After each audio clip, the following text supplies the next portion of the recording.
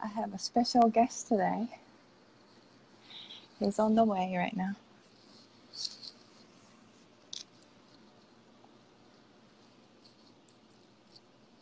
Hi. You're on the side. Hello. Hello. You're on the side. How are you? Oops. Okay. I can turn it like this. Yes. Good. Thank you. Hello. You're welcome. Hello. How are you? I'm fine. What about you? I'm good too. Thank you. I'm a little bit nervous, but thank you so much. Okay. I have, as you know, I'm sure many people know him, but I would like to introduce Mr. Suhaib al-Jaber. Is that okay? Yes, Suhaib Jaber. Okay. That's my name. Okay. He's an independent journalist from Syria, and he is always reporting in Arabic, and I was always wondering what he's reporting. So I just, brave enough to send him a message to see if he was interested in joining me on the live chat, and then he accepted my offer. So thank you very much. If you could, I'm sure everybody knows you, but some people from United States may know you. So if you could introduce yourself just a little bit. First of all, I want to thank you for having me, and I'll begin to in introducing myself. I'm a Syrian journalist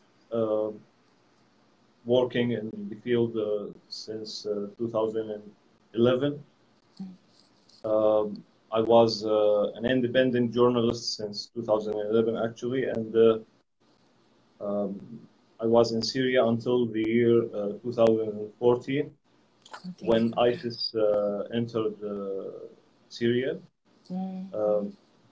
I've been arrested by ISIS, actually, also, and by regime forces, and now I'm also there's chasing and tracking down by other parties like SDF, the Syrian Democratic Forces, or like they call it. Actually, I'm working in this field as a humanitarian duty for my people, for the Syrians, and I'm doing my best to documenting the violations which is committed by war party against them, against civilians. And as I said, it's a moral and humanitarian duty. I don't want to talk about myself a lot, but I want to talk about the people whom I'm defending, them, the Syrians, the Syrian revolution, and the people now which is who living inside the liberated area, and the civilians in Syria in general and everywhere. So again, I'm very grateful and thank you so much for having me. I'm really concerned in interviews the people or what's happening now in Syria, and talking about this issue for the international community. We know there is a lot of people around the world did not know or don't know what's happening, what's the reality and the truth inside Syria. So that's why I'm here now. Okay, thank you very much. Let me translate it briefly into Japanese. So it's 3:30 in the morning over there, so I'm not sure anybody is from Japan watching, but I'd like them to watch our interview, so I'm gonna translate.ミスタースハイブ・ジャベルさん、インディペンデントフリーランスのジャーナリストで、2014年までシリアにいて、アイシスに、捕まって、アイシスの牢屋も経験しているそうです。現在は、シリアの近くでヒューマニタリアン、人権保護団体の一員として仕事をされています。できるだけフリージャーナリストですけど、できるだけ人権保護のお手伝いをしながら、シリアの中のことを世界中に伝えたいなと思っていますということです。で、私はたまたまYeah, you gave me a birthday message, so that's why I just wanted to talk to you. 誕生日の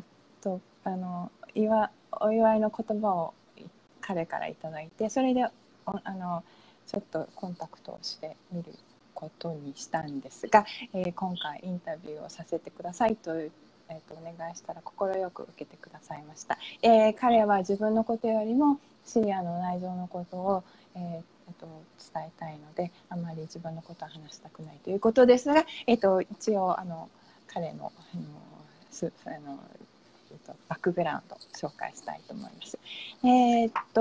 ですね。Would you like to briefly explain in Arabic? I'm not sure if it what you were talking about or.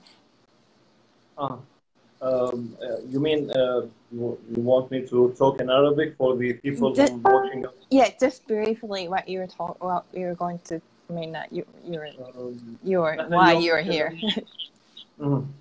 احنا اليوم طبعا باستضافة سيدة ماريوت، هي ناشطة حقوقية أمريكية الجنسية، لكنها يابانية الأصل.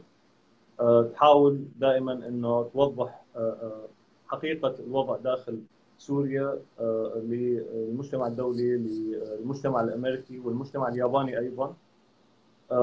تحاول يعني تحدث بعدة لغات مشان توصل الرسالة بشكل اوضح. يعني انا حاليا عم اشرح تحدثنا عنه باللغة العربية، لكن هي ترجمت كلامي هذا للغة اليابانية أيضا قبل قليل. نحاول إنه نوضح للناس بشكل عام يعني حول العالم اللي هم الأشخاص اللي نريد نوصل لهم بأنه ما يحدث في سوريا الآن هو حملة قتل ممنهج من قبل عدة أطراف من نظام الأسد، عصابات الأسد وروسيا، ويعني عدة أطراف أخرى، داعش وغيرها من الأطراف، وطبعا وأيضا يعني الولايات المتحدة الموجودة في المنطقة أيضا.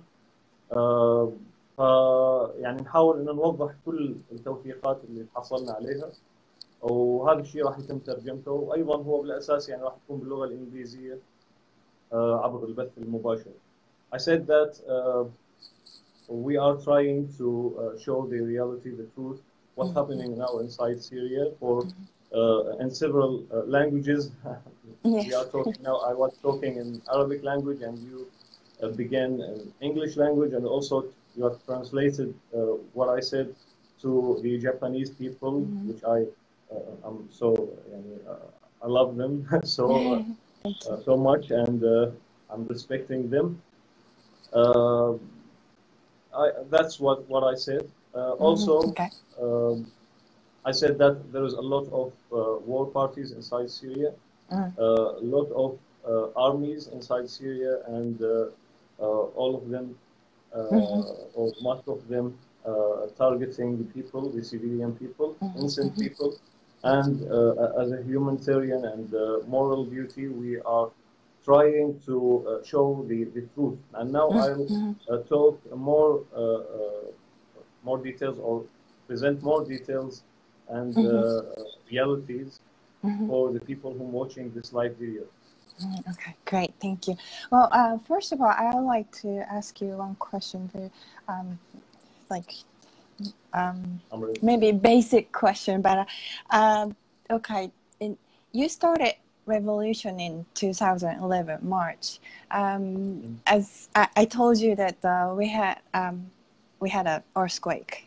Big earthquake, yes. And then tsunami in Japan, and then many people ask me that why Japan is not really supporting Syria. So I want to explain just a little bit, and then maybe I'll ask you some questions.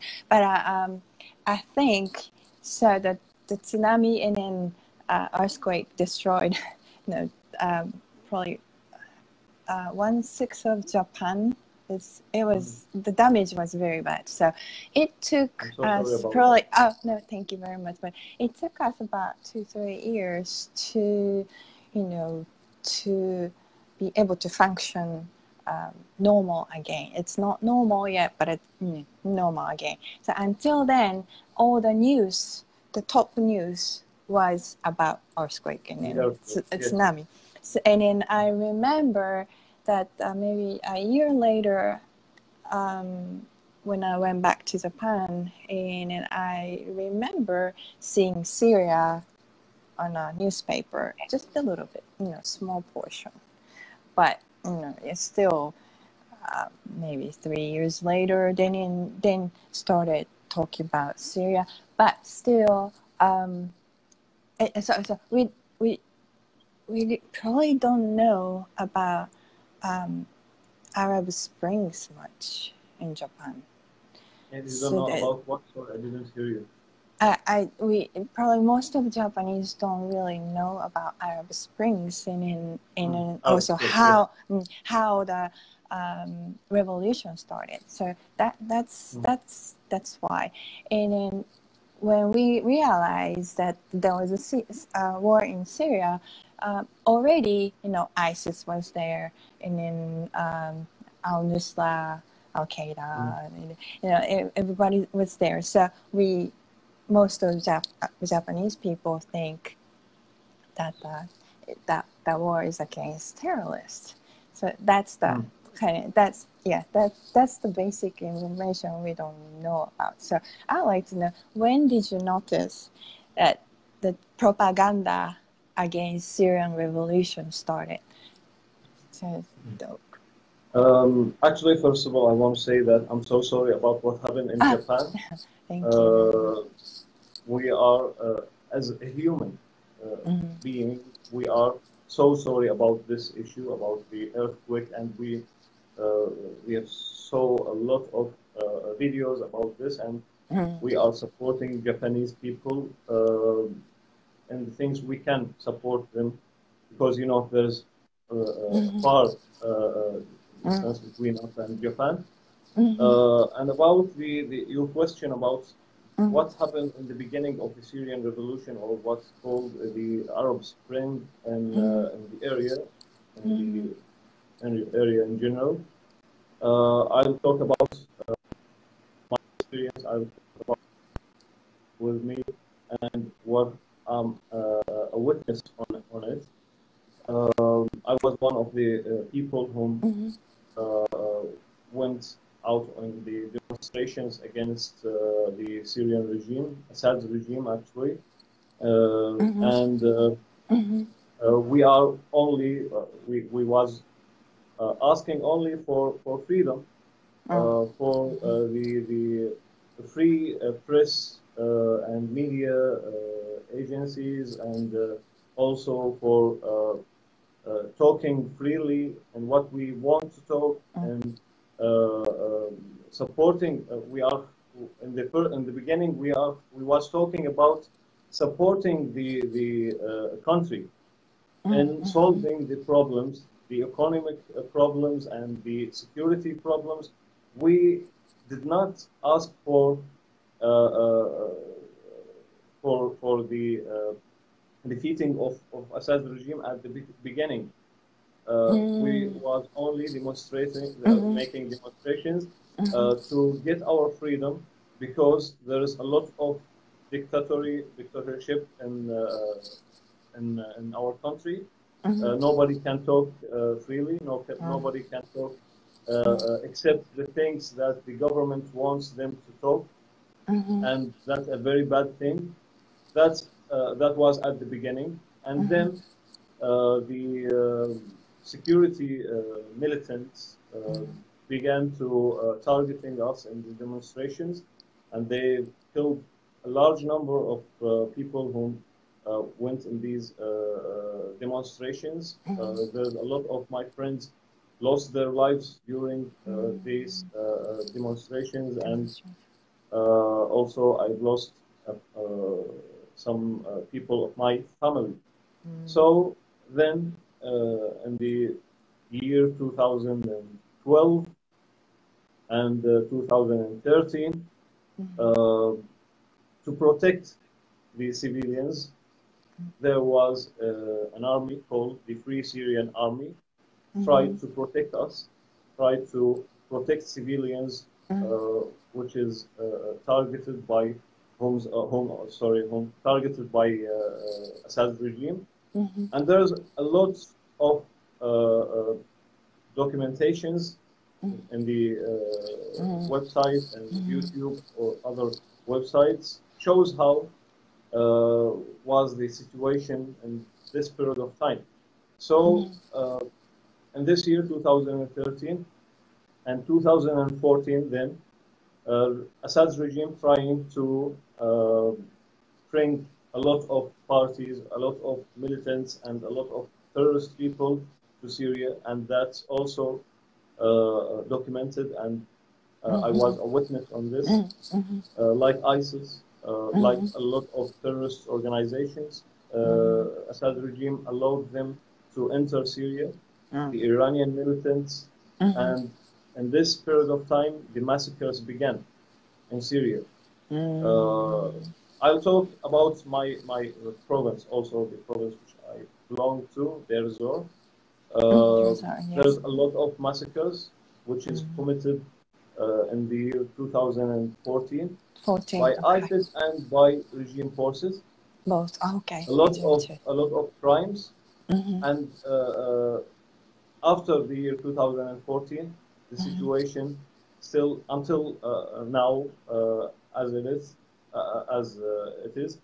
and there is a lot of militants and terrorist organizations until now in the Syrian lands and in Syria. And during this period of time, I was documenting the violations, which I'll talk about it after a while. Okay. Okay. I'm going to translate. 2011年の3月に革命が始まったんですが、その時はもう以前にも話したように踊ったり歌ったりしながら、その独裁、政権に反対するというデモンストレーション、プロテストを行っていました。で、それが2011で、私は今なんで日本はあまりシリアに興味がないのかっていう話で、2011年の3月ってちょうど、東日本大震災が起きた時だったので、それで復興に手がかかるまで時間がかかって、復興するまで2、3年ぐらいはかかっているので、他の国のニュースはあんまりなんかメインに出てこなかったから、それが原因じゃないかっていうのを話しました。で、彼が言ってた大体2014年、13年か14年にかけてその、ISIS とか他のアルゲイダとか他の、外国の軍が入ってきて、で彼はデルアゼールっていう町出身なんですが、そこは ISIS と、アサド政権がいて、そこでもう犯罪を彼らが犯罪を起こしたり、そういうことをしてたところを、でもドキュメント、ちゃんと写真とかビデオとかそういうので、ドキュメントしているのに、そのプロパガンダ、彼らがテロリストだという、そのシリア革命を起こした人たちもテロリストだというプロパガンダ、それはロシアとアサド、アメリカも言ってますけど、それの、プロパガンダが強くなっていて、でもうそこから、虐殺、その町とか他の町の虐殺が年々続いて、今2019年ですか、未だに続いているということです。はい、Thank you. Okay. So that was a question. Could you speak on FSA a bit? Yes, if you could. Yes. Many Americans view FSA as a terrorist. That's true. Actually, that's because of the Russian and Assad regime propaganda. I was one of them. I also truly. I'll tell you all the realities and truth. I was one of them in some period of time in 2013 because I want to defend my family, actually, which is supposed to a lot of targeting and bombing, and the area which I was living in was targeted by Assad regime. So I was trying to defend. The FSA, the Free Syrian Army, are people whom spilt or something like this of the army, the Assad army, because they refused killing people, refused the orders of killing the people who inside the demonstrations. And there is a lot of videos shows how the FSA protecting these demonstrations. That was at the beginning of the Syrian revolution. And then Assad regime brought a lot of militants, a lot of terrorist organizations that also documented to fight only the FSA. Assad regime brought the Iranians, brought the Russians, brought the ISIS organization also, and I'll talk about how Assad regime operating or brought these terrorist people, and I have a lot of documentation about this. Yes, sorry. And then we can say that all the parties inside Syria, since the beginning of the Syrian revolutions, the revolution trying to defeat the FSA.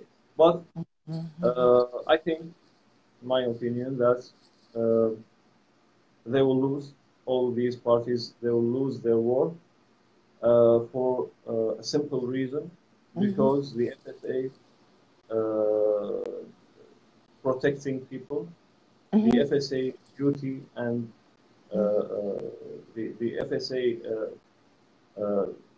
in these areas, in these liberated areas, trying to protect the civilians, civilians living now inside the liberated areas, and they can say anything they want. They are talking freely. They are going to their works and continuing their work and daily life, and nobody of the FSA targeting them.